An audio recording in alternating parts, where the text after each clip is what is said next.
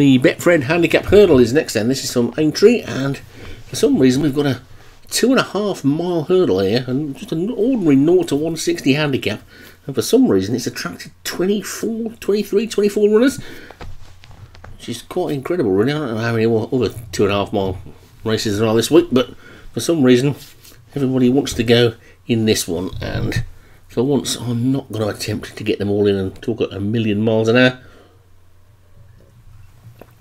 You can see the runners going through, there they all are.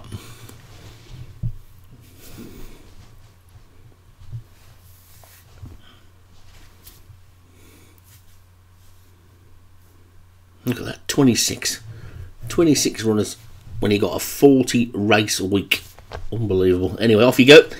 And House of the Wolf is probably just about the first to show, but now Lavender Blue has gone on, and Lavender Blue is the one that's taken it up from Blooming Good in second, and then Creamfields and Elevation stop messing around, and the Red Baron are pretty close to us. So they get to the first of the 12 then, and over it they go.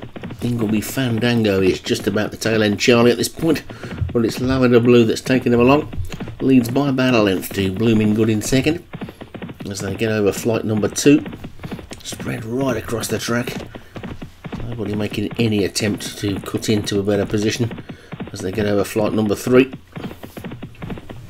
And Lavender Blue is going to gain about, oh goodness knows how many lengths on some of the ones on the outside around this turn. It's a good job they've got the old little police cones up.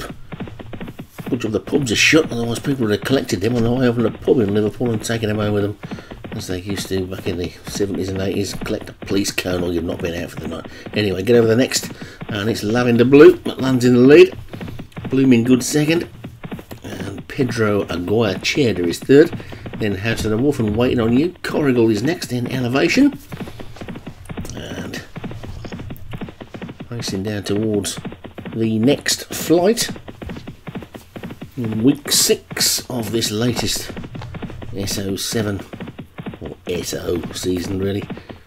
Is there much difference between 7 and 6? I don't really know, as they get over number 5, and they're all over that one safely, and Lavender Blue leads by about 4 to Blooming Good in second, and Pedro Aguirre Cheddar back in third as they get over number 6, all safely over that. That'll be the last of our next circuit.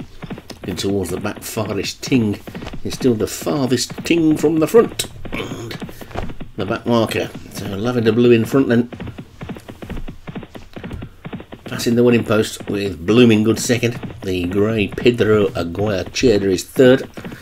On the inside of that one is House of the Wolf. Elevation is probably just about 4. Really wide on the track there is the Paul Rhodes horse Parabolic. It's really lost a lot of ground on that turn and not giving it much chance at all really. Anyway, Lavender Blue's in front and Blooming Good second. Waiting on You's moved through into third. Pedro Aguirre Cheddar and House of the Wolf. Then the Graham Clutterbuck horses after that one, and then Lixnors after that. Ingleby Fandango's made a bit of ground as they come down towards the next flight. They've got a mile still to go, and Lavender Blue is clear in the lead. Popped over that one nicely, but a better jump by Blooming Good in second. House of the Wolf third. Order pretty much the same. Looking towards the back, Heartburns has now been relegated to the back spot. Blooming Good made a mistake at that one. The rest of them over it okay. The little white arrow is now in second as Lavender Blue is in the lead. Oh, the little white arrow's gone. So anyway, there you go. Lavender Blue's in front. House of the Wolf second. Waiting on You third. Then Corrigan and Blooming Good and Pedro Aguirre Cheddar. And McLaren and Elevation.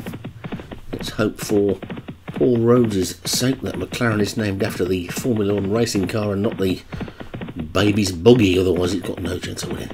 Anyway, over that one they go. That was number 10. They've only got 2 more to take, and Lavender Blue is in the lead. Ingleby Fandango is now coming through to make a serious looking challenge for the lead. House of the Wolf is third, and Corrigal fourth. They've only got 2 to take, and Lavender Blue now being pressed by Ingleby Fandango. Grinder is third. Down towards the final couple of furlongs of the race now, and Lavender Blue and Ingleby Fandango disputing the lead. Ingleby Fandango probably jumped that one just about the best. Zep Novell is making a bit of ground, so too is Corrigal, but it's Ingleby Fandango's in the lead at the final flight. Ingleby Fandango skips over in the lead and goes into the final furlong with a lead of a couple of lengths. And it looks like Ingleby Fandango's going to take this one pretty cosily. 1 or 2 finishing quite nicely, but it's going to be Ingleby Fandango that takes it. Lixnor is probably going to hold on for second in House of the Wolf, and Corrigal and Guilty Perfect probably after that one.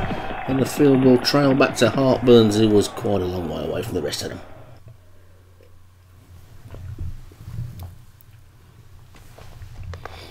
Another winner for David Robertson.